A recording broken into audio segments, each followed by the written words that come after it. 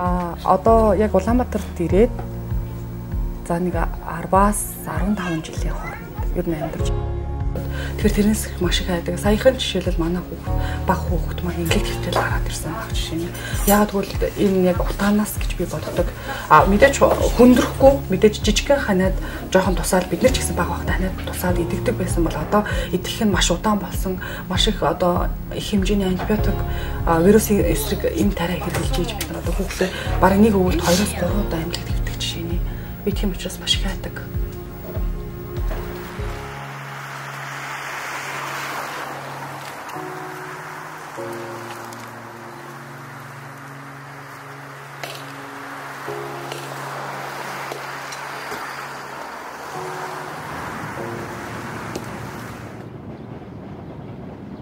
Агаарын бохирдлоор тэр тусмаа өвлийн улиралд агаарын бохирдлоор бол дэлхийн нийтэд бол одоо хар толботой байгаа улсын нэг бол Улаанбаатар хотод байгаа.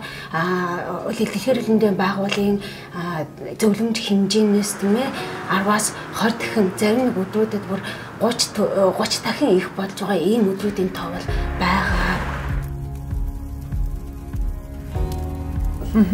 За миний зорилго гэх юм бол мэдээж нэг тодорхой хэмжээгээр гэр бүлээ маш сайхан авч явах. Тэгээд үр хүүхдээ өндөр боловсралтай болгох. Мэдээж гадаад төлөвшрүүд шимтлэх.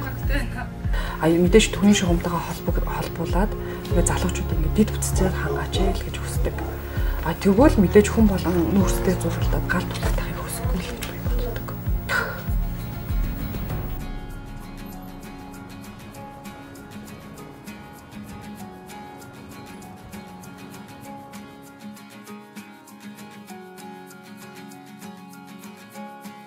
We need to really go for renewable energy sources to mitigate these negative impacts of climate change.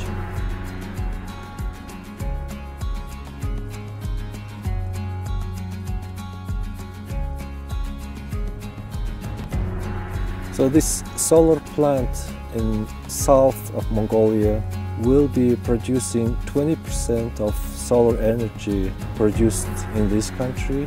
So this plant will trigger another huge wave of investors willing to invest in solar energy in Mongolia.